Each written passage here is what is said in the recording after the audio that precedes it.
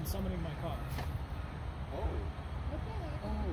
We just released the software update this morning. No You can way. summon from across the park. Do you have to like do anything with directions or it just comes to you? I just back the spot that I'm at, and I hold down summon to it. Itself out from the spot over there. I feel like a bit of like angst looking at this. Where's your license plate? I don't have a phone line. So yeah, that's why I told the summon to. So you can do the rest of the evening. Does she have a name?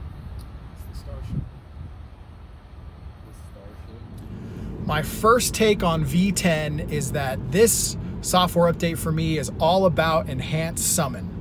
So it's definitely a beta feature. It takes its time, it moves kind of slow, the car acts very cautiously, but wow, is it cool to watch from about 150 feet away, my car back out of a crowded parking lot, drive down the lane, make a left turn, and drive itself all the way to my location. It gave me chills. The other people watching it were just stunned and honestly kind of freaked out to watch a car driving by itself. I think it's just a marker of how far Tesla's come with their autopilot development, and I think just the tip of the iceberg of things to come.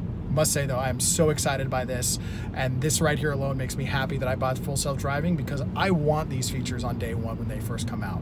So can't wait to see what Tesla has coming next, and I'll give you more reactions once I experience more of the games that came with V10 and also try out the karaoke.